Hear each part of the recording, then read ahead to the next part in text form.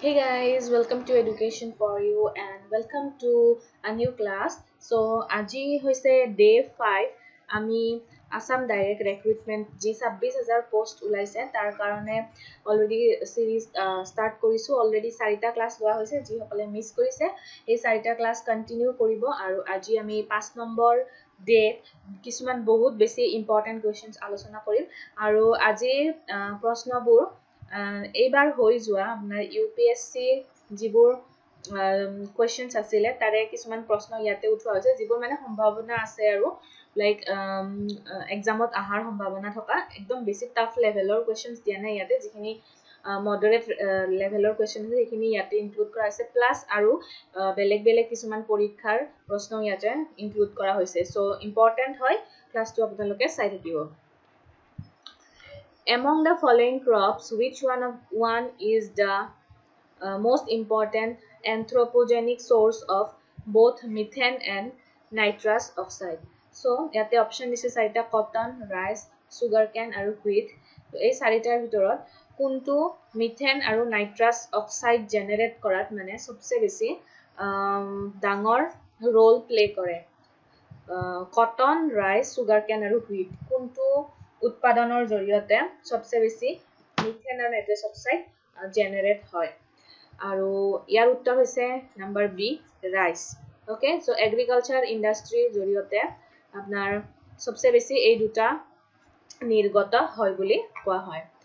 which one of the following lakes of West Africa has become dry and turned into a desert so West Africa কোনটো lake আপোনাৰ কি হৈছে একদম dry হৈ গৈছে শুকান হৈ গৈছে আৰু মৰুভূমিত পৰিণত হৈছে অপচন দিয়া আছে লেক ভিক্টোৰিয়া লেক ফেগুইবাইন লেক অগুটা আৰু লেক ফল্টা আৰু ইয়াৰে শুদ্ধ উত্তৰটো হৈছে নাম্বাৰ বি লেক ফেগুইবাইন এই লেকটো টোটালি ড্ৰাই হৈ গৈছে আৰু ডেজাৰ্টত পৰিণত হৈছে next question number 3 Gandhi Kota Canyon of South India was created by which one of the following rivers? So, Dokhin Bharator Gandhi Kota Canyon etu kuntu rivere ki korise create korise. Kaveri, Manjira, Pennar aru Tungabhadra ei saritar bhitorot kuntu answer hobo? Answer hoise yare number C.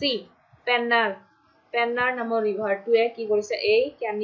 canyon to create korise Dokhin Bharator.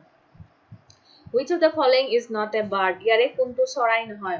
Golden mashir, Indian nightjar, spoonbill aru white ibis. Ei ketar bhitorot kuntu apnar sorai nohoy. Okay? Aru yare shuddha uttor hoise number A2. Golden mashir is not a bird. Baki Indian nightjar, spoonbill aru etu white ibis ei eketa goteketai ki hoy? Sorai hoy. And golden mashir etu hoise it's a kind of fish mass hoy etu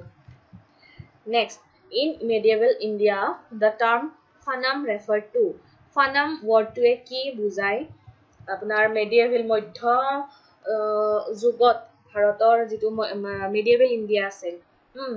titia ei phanam word to use hoisile to etu ki bujai clothing coins ornaments aru weapons yare kuntu uttor hobo তো ফানাম আসিলে আপনার কিছুমান coins silver আর golden দুইটা coins আসিলে আর এই কয়েন্সবোৰ mainly সাউথাৰ্ন parts of India দক্ষিণ ভাৰতত প্ৰচলিত হৈছিল আৰ ইয়াক ফানাম বুলি কোৱা হৈছিল with reference to Indian history who of the following were known as Kula Daran কোন হয় Arab merchant Qalandars Persian calligraphists আৰু Sayyids ইয়াৰে কোনটো শুদ্ধ উত্তৰ হ'ব সো ভাৰতীয় হিষ্ট্ৰী মতে কুলা দাৰান কোন আছিলে কাক কুলা দাৰান এই মানে নামেৰে জনাজাত আছিলে কোনবিলাক মানুহ আনসাৰ হৈছে নাম্বাৰ ডি সৈয়দছ বা সৈয়দ সকল আছিল কাৰণ তেওঁলোকে এটা পাৰ্টিকুলাৰ কেপ পিন্ধিছিলে তেওঁলোকৰ মূৰত যেটো কুলা বুলি কোৱা হৈছিলে আৰু সেই কাৰণে কুলা ধাৰণ কৰিছিল কাৰণে তেওঁলোকক কুলা দাৰান বুলি কোৱা হৈছিলে Next, in India, which one of the following is responsible for maintaining price stability by controlling inflation? So, যেতিয়াই দেশত মুদ্ৰাস্ফীতি সৃষ্টি হয় দেশৰ অৰ্থনীতিত তেতিয়া আমাৰ ভাৰতবৰ্ষত কোনটো মানে অৰ্গানাইজেশ্যনে কি কৰে ৰেসপন্সিবিলিটি গ্ৰহণ কৰে মুদ্ৰাস্ফীতিটো কন্ট্ৰোল কৰিবৰ কাৰণে ওকে ইনফ্লেশনটো কন্ট্ৰোল কৰি পেলাই যেটো বস্তুৰ দামটো প্ৰাইসটো কি কৰিব ষ্টেবল কৰাৰ দায়িত্ব কাৰ হাতত আছে department of consumer এফেয়াৰ্স এক্সপেন্ডিচাৰ management commission financial stability and development council আৰু reserve bank of India so এই চাৰিটাৰ ভিতৰত number D reserve bank of India বা আৰবিআই এই পাৱাৰটো আছে certain species of which one of the following organisms are well known as cultivators of fungi fungi বা ভেকুৰৰ এই চাৰিটাৰ কোনটো মানে ৰেসপন্সিবল হয় কোনটো অৰ্গানিজম কোনটো জীৱ ৰেসপন্সিবল হয় ফাংগি বা ভেকুৰ প্ৰস্তুত কৰাত এণ্ট ককৰোচ ক্ৰেব আৰু স্পাইডাৰ আৰু ইয়াৰে শুদ্ধ উত্তৰ হৈছে এণ্ট বা পৰুৱা next yoga vasishtha was translated into Persian by Nizamuddin Panipati during the reign of কাৰ ৰাজত্ব কালত yoga vasishtha নামৰ গ্ৰন্থখন পাৰ্চী ভাষাত ট্ৰান্সলেট কৰা হৈছিল আৰু কৰিছিল কোনে নিজামুদ্দিন পানিপতিয়ে তো সেই সময়ত ৰজা কোন আছিল ভাৰতবৰ্ষৰ আনসাৰ হৈছে Akbar Who is the first woman president of any independent country in the world? So, স্বাধীন পৃথিৱীৰ যিকোনো স্বাধীন দেশৰ প্ৰথম মহিলা প্ৰেসিডেন্ট কোন আছিল? Elizabeth ডোমোটেন, Isabel Martinez and Sirimargo Bandaranaike আৰু Margaret থাটচাৰ and which is the correct answer? এই চাৰিটাৰ ভিতৰত আৰু ইয়াৰে শুদ্ধ উত্তৰটো হৈছে আপোনাৰ Isabel Martinez is the correct answer okay so Isabel Martinez আপনার former president of Argentina মানে কি আছিল তেও প্ৰথম woman president আৰু গোটেই পৃথিৱীৰ ভিতৰতে তেও আছিল প্ৰথম মহিলা আপনাৰ ৰাষ্ট্ৰপতি next question is Kylian Mbappe okay Kylian Mbappe is a footballer of which of the following national team এই চাৰিখন দেশৰ ভিতৰত কোনখন দেশৰ ফুটবলাৰ হয় Kylian Mbappe Germany France Argentina আৰু ক্ৰোয়েছিয়া আৰু শুদ্ধ উত্তৰ হৈছে ইয়াৰে ফ্ৰান্স দেশৰ টাইটানিক নামৰ সিনেমাখন যিখন সেই মুভিখন কোনে ডাইৰেক্ট কৰিছিল অপচন দিছে Stevens Spielberg, James Cameron, Christopher Nolan, Martin Scorsese, and yare শুদ্ধ উত্তৰ কি হ'ব so Titanic film was directed by James Cameron Arjun award is given in which field কোনটো মানে ফিল্ডত excellency দেখুৱাৰ কাৰণে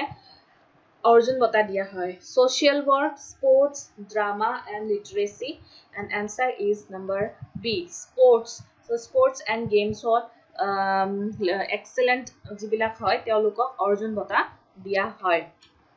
in which state Sepahi Jala Wildlife Sanctuary is situated Sepahi Jala Wildlife Sanctuary kod ase Arunachal Pradesh Assam Nagaland and Tripura answer is number D Tripura ase ei অভয়াৰণ্যখন last question is who was the captain of Indian football team in 1948 Summer Olympics so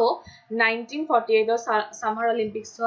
the ভাৰতৰ football টিমটো আছিল তাৰ captain কোন আছিল নিৰ্মল ছেত্ৰী তালিমাৰেন আও সুব্ৰত ভট্টাচাৰ্য গৌৰাংগ বিশ্বাস আৰু ইয়াৰে শুদ্ধ উত্তৰ হৈছে নম্বৰ বি তালিমাৰেন আও so he belongs to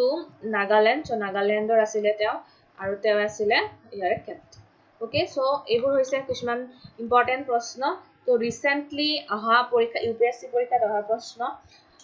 আৰু জুনিয়ৰ এসিস্ট্যান্ট কিছুমান এক্সামৰ কিছুমান কোৱেশ্চনছ ইয়াতে দিয়া হৈছে অসমৰ তো ইম্পৰ্টেন্ট হয় আপকামিং পৰীক্ষা বিলাকৰ কাৰণে আপোনালোকে চাই লব আৰু যদি ইয়াত কিবা ভুল ভ্ৰান্তি বা কনফিউজন আছে তেতিয়াহলে আপোনালোকে কমেন্ট সেকশনত জনাব পাৰে লগতে টেলিগ্ৰাম চেনেলত জয়েন হ'ব পাৰে টেলিগ্ৰামত আপোনালোকে হেৰিটো পাই যাব পিডিএফ টো পাই যাব সো এইটো হৈছে টেলিগ্ৰাম চেনেলৰ আমাৰ নামটো ওকে